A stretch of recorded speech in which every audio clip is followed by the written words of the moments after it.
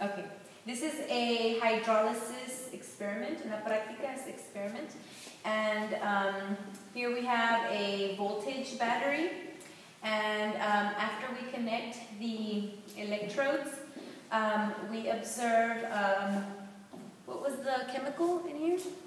It's Potassium nitrate. Potassium nitrate, and then we connected the electrodes, and it's also got water in there. So we started to observe a gas bubbles. What was gas bubbles and stuff? Gas bubbles.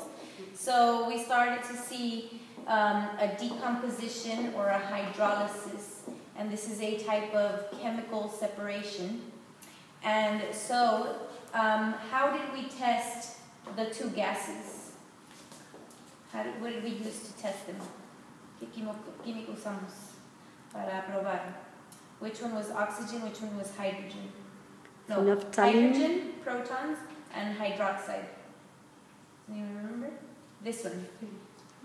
Phenolphthalein, phenolphthalein. Phenolphthalein is similar.